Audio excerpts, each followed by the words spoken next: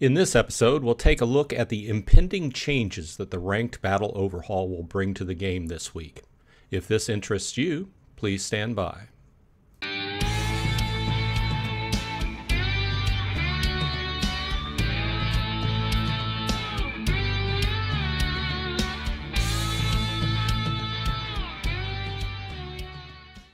Hey all you Splinterheads, welcome back. Bronze Dragon here saying thanks for dropping by.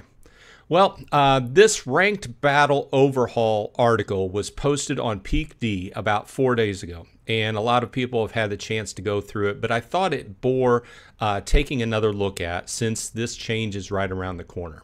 And by right around the corner, I mean in about 2 days. Okay, so at the end of the current season, which would be on February 29th, then these changes will go into effect. So I wanted to step back, take another look at the details, go through them, and kind of theorize how this is going to affect all of us and all of our play.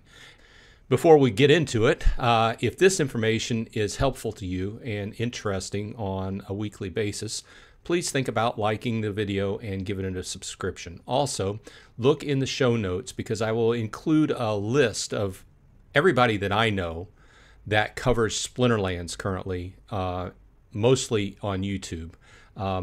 Please go out and like and subscribe to their channels because it helps Splinterlands overall get to the higher up in the YouTube algorithm. I don't think we're ever going to be as popular as other big name games, but what we can do help the name get up there in the YouTube algorithm is by giving plenty of likes, subscribes, commenting on all the videos, sharing videos that you find particularly interesting to communities on social media that you find may be interested in that. I'm not saying spam people, but the more we get it out there, the better off we are. And it's basically advertising for Splinterlands, right? Okay, with that said, let's go ahead and get stuck in. Now, this week, like I said, the 29th on Thursday at the end of the current season, we're going to, they're going to undertake installing, upgrading the game or changing the game, however you look at it, with the ranked Battle Overhaul. This article was posted, and I'll leave the link in the show notes, about 4 days ago. And I read it when it first came out, and I just wanted to go back through and take another look at it just to get all the details out there in case you were iffy on a few topics. Okay, so I'm going to read through most of this and then insert my comments. I think, just right up front, the TLDR is I think that most people like the idea of this change. And myself, I like the idea. I'm kind of iffy on how, and I think even the team is iffy on how this is going to all settle out. And they admitted, I'm kind of jumping ahead a little bit here, but they admitted that it might shake out and they might need to make some changes depending upon, things occur that were not thought of beforehand when you make rather large changes to games. But this is the first major change like this in quite a while, so we'll see. Let's go ahead and jump in.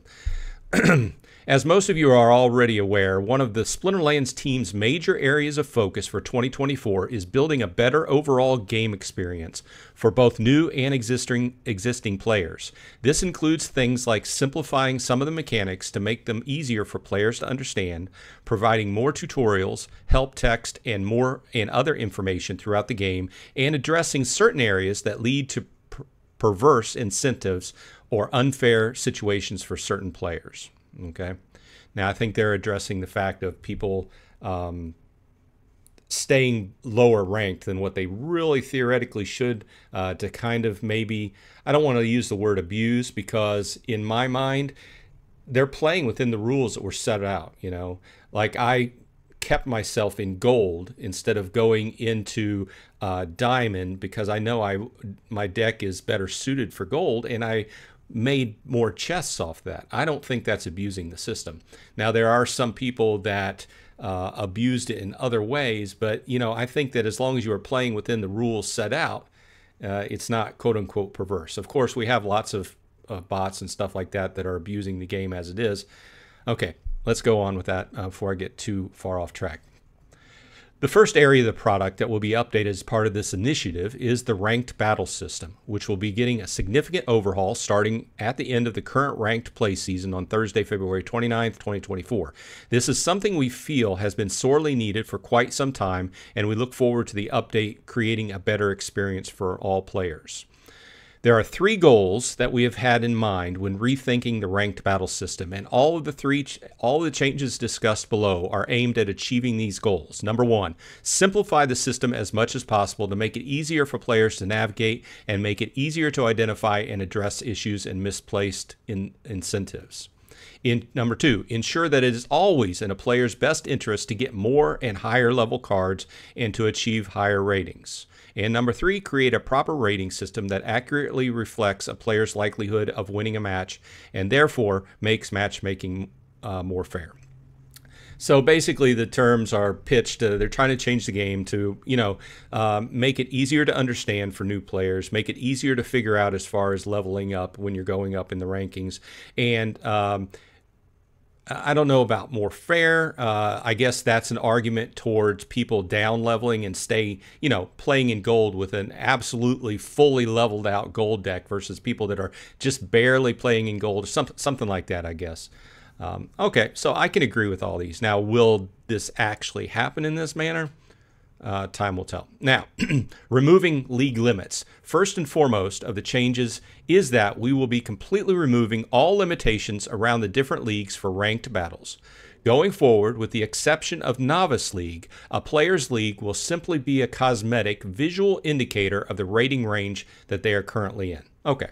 I think we've all played games where this is the, this is how they do. It's all just numbers, You're going to get matched with people plus or minus a certain distance within your number, above and below a little bit, and that's how it will be. There will be no more staying in gold like I was or whatever. This will be accomplished with the following changes to ranked battle. There will no longer be leaderboards for any league except champion. Okay. Now I can see this, that the people playing at the top end of the game, in my estimation, will start earning more. Okay, but we'll see this with other changes. There will no longer be maximum level limits for cards, nor will there be penalties for low-level cards. So they're removing the low-level card penalty, which I like. Okay, so I see the reason why they put it in the first place. It was more of a Band-Aid, but they're removing that. And they also said there will be no longer maximum level limits. This goes to the fact of them wanting you to buy as many cards as possible, level up your cards, so you can play higher and higher levels, right? Next, players no longer will be able to choose not to advance to a higher league, since leagues will be just representing a rating range, which we just discussed. Matchmaking will no longer be limited by league and will seek to match players within the opponent closest to them in rating. We also just mentioned that. The SPS reward pool for ranked battles will no longer be divided by league and will instead be one single reward pool for modern format and a separate single reward pool for wild. And they didn't really say here whether they're even or equal. We obviously know there are a lot of bots in Wild. I make use of the Archmage bot, and there's a lot of bot farms there. So you can see just by doing the numbers, a lot of us YouTubers have talked about in the last few weeks how much more profitable it is to actually live play in Modern versus being in Wild. So that's going to be a factor you're going to have to think about. But this back to my talking point about it's possibly that the people up on the champ leaderboard will be earning more because now they're just going to have this huge pool to come from instead of separate pools for each league, right? Obviously, this is we'll see how it shakes out, but that's kind of the idea that caught me right off the bat. Okay. These changes work to address all 3 of the stated goals. First, the system will be much simpler and easier for players to understand and navigate, which I'm all for because it's part of the whole streamlining the game, making it easier to get people into the game. This is one of the things that, playing under the old system, you earn a certain amount of points, you lose a certain amount of points for a loss, depending upon the person you're ranked against, and they're just simplifying the whole thing, okay? They will be able to use any cards they have at any level and will not have to worry about keeping their cards under the max level caps or losing out or rewards by using cards that are too low level. I agree with that. However, I also agree, or my point here is there's still going to be a max cap, right?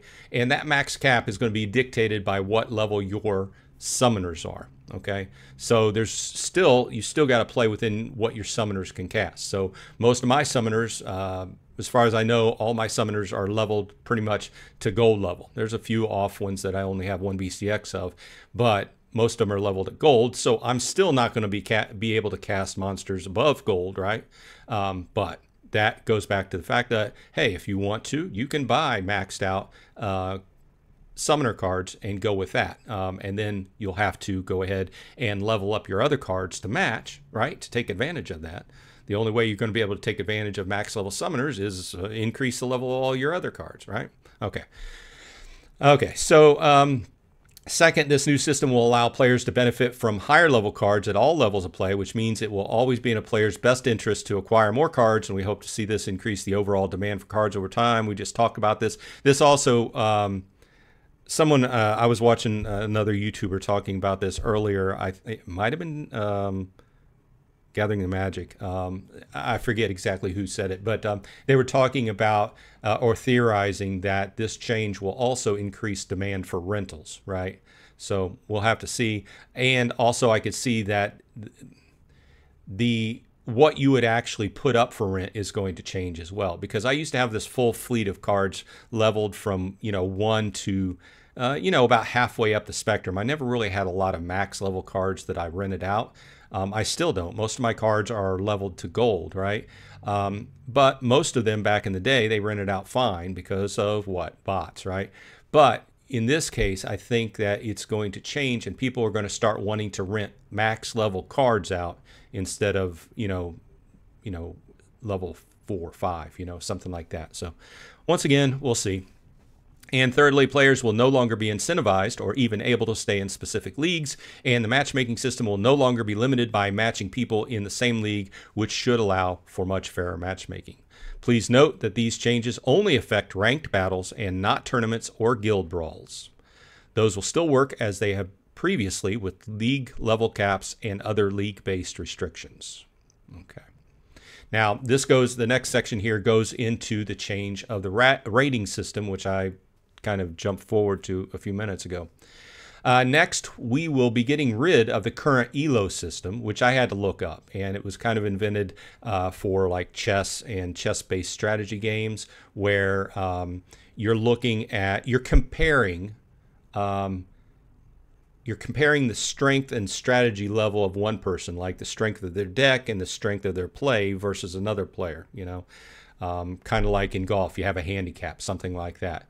But in this case, it just doesn't work as well as a flat rating system is what they're saying. And I can see the point, right? So anyway, they're getting rid of the ELO system for ratings and replacing it with a flat system where players will always gain 20 rating points for a win and lose 20 rating points for a loss, regardless of the rating of their opponent. Please note that win streak ratings bonuses will still apply for all leagues except for champion and will give double the rating increase. So if you're on a streak, you get 40 instead of 20. And going back to the regardless of the rating of the opponent, I think that's only going to be like a problem the first week or two, because after a while, you're going to settle in an area where your deck needs to be and where your play is. And I've said this before, because you're going to get into a median that your deck strength, and if you use a bot or if you're a really good player, you could possibly play up above it a little bit with good strategy. And if you're a poor player, you would play a little bit below that because you're a poor player. But I think that it's going to encourage everybody to want to buy more cards and learn how to use them, which is a good thing, right? It's getting better at the game, right? While ELO works very well for completely skill-based games like chess, it does not work as well for games like Splinterlands, which have a significant luck component. By changing to a flat rating system, we eliminate the situation where a high-rated player gets matched with a lower-rated player and loses to RNG and then suffers a disproportionate loss to their rating. That's one of the things I always love doing. I always love getting matched up. Well, I didn't love getting matched up. I love taking away a win. you get matched up against a person significantly higher than you, and they're fielding max level cards. And just because you picked a good lineup and placed them right that particular time, you won by luck. Love it. That's that's one of the best feelings, right? In fact, when that happens, I'll still text a link to my brother to check out the battle, right?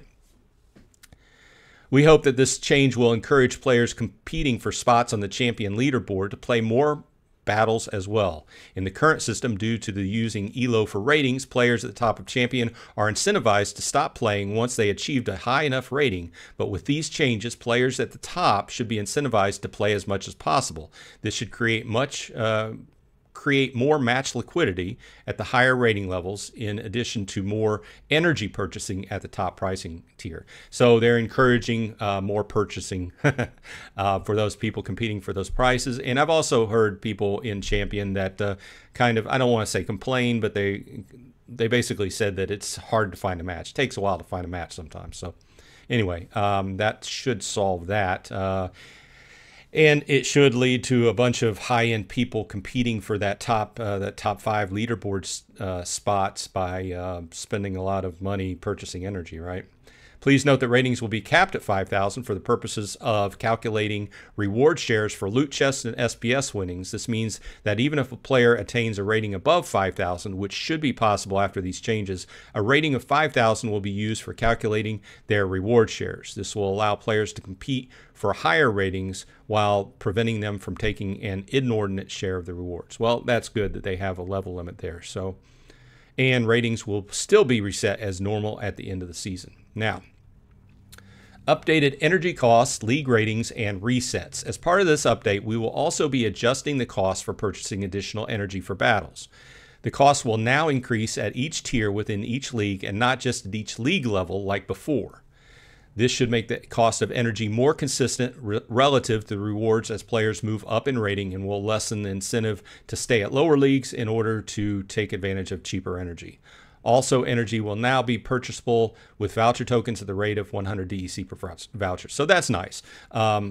If you want to buy some energy, I never buy energy, but if you want to buy some energy, you can use your vouchers. And once again, this is one of those changes that will take effect. So some people apparently were staying in lower leagues to take advantage of cheaper energy. I was unaware of that. So live and learn. Finally, we'll be adjusting the rating ranges for Novice and Bronze League, which we believe will help with the new player onboarding experience, and we will be adjusting the end of the season results for each league to ensure that they are all multiples of 20 to work with the new flat rating system. The new ranges are shown in the table below, and I will leave, like I said, in the link. I'll leave the link in the show notes if you want to check out those. But what it basically boils down to is that with these changes, new players will have a little more time in Novice, practicing against the bots before moving to Bronze. And once in Bronze, the rewards will be higher right out of the gate. So this will be good. It's part of the player experience, bringing more people online, trying to get new customers. And they go into future changes. The items listed above are just the first set of changes that are planned to go out as part of our overall focus on improving the player experience. In the near future, we are also planning to release a completely revamped reward system for ranked battles that will replace the current loot chest system, one-click set rentals to allow new players to easily obtain a decent deck that will allow them to compete in the lower leagues, and an amazing new onboarding experience aimed at teaching new players about all the different aspects of Splinterlands in a fun and engaging way. So I think most of us agree this is needed, and we've been talking about it for a while. So they're working on it now. So this wraps it up. With such a major change to the system, it is going to take some time for things to settle in after the launch next Thursday. And we expect that things may be a little bit chaotic at first. I expect they'll be very chaotic. Players' ratings do not accurately reflect what they are supposed to at the moment, and it will take some time once the changes are put into place for the ratings to be adjusted. This means at first some players will have many easy wins and will quickly move up to an appropriate rating, and some players will have many losses until they move down to the appropriate rating. So basically put, all those people that were staying down leveled purposefully are going to work their way up, and those people they face down here are going to lose a bunch of matches, and vice versa. But like I said, I expect that won't take too long to even itself out, and you'll get to a standing point where your deck is. After a season or two, we expect that players will all mostly have settled in, I would say before a season or two, but in the ratings ranges that accurately reflect their ability to win a match against a similarly rated opponent and their deck strength. Once achieved, we expect it will make for a much better and fairer matchmaking system that always encourages players to get more and higher level cards in order to continue to move up and earn rewards. Additionally, we don't expect that this will be perfect out of the gate. There will likely be some changes that don't go exactly as we planned, or situations that we didn't consider. As with most changes, we will be keeping a close watch on how things go once the changes take effect, listen to community feedback, and make any additional tweaks that we and the community feel are necessary. We also feel that by simplifying the system, it will make it easier to identify and address any issues that do arise. All in all, we feel that these changes will significantly improve the player experience across the board, and that they are an absolutely necessary step towards our goal of significantly growing the player base over the coming years. We are extremely excited to kick off the first release in the major initiative alongside all of you, and we appreciate all your support, ideas, and feedback along the way. So I know that was kind of a long diatribe. I wanted to read that to get his words and not kind of misconstrue any words. So a good, what I view as a pretty good set of changes. And this article has a lot of good comments, informative comments on it. I'm not going to read through them, but if you're interested in this topic, I would say go over to this page and check out the comments because there are some informed commentary on the topic. I think most people are on board with the changes, but we're still a little bit leery about how everything's going to shake out. Obviously, any big change like this are going to have some unthought of consequences. Hopefully everything works well. We can just cross our fingers. With that, it's right around the corner. It'll be happening the day after next, so get ready. I would say that probably the best case scenario is if you don't have maxed out summoners, maybe start working on those and some of your more favorite cards upping your level. Either way, this has been Bronze Dragon with an update on what the changes to the ranked battle system will be this week. I hope everyone on your side is happy and healthy, and I will see you on the flip side.